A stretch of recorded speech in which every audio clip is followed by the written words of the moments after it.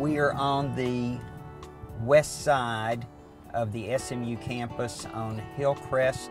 Hillcrest is the street that borders the University Park neighborhood from SMU, and all along the west side of Hillcrest as it borders SMU, there are all kinds of shops and services, mainly for the students, but a lot of people in the city, particularly in University Park, love to visit this part of University Park.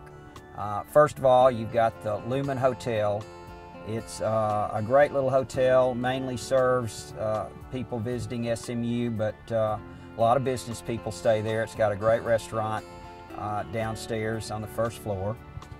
Then the rest of the center is made up of all kinds of services and restaurants. You can get a great hamburger here.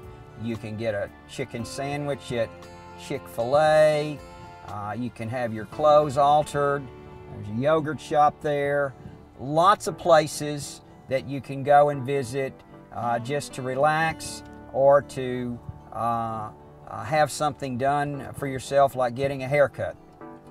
You can also do all of your banking across from SMU. There's several banks, and there's a nail salon, and just a lot of eclectic places. We hope that you'll enjoy going over there and doing some shopping.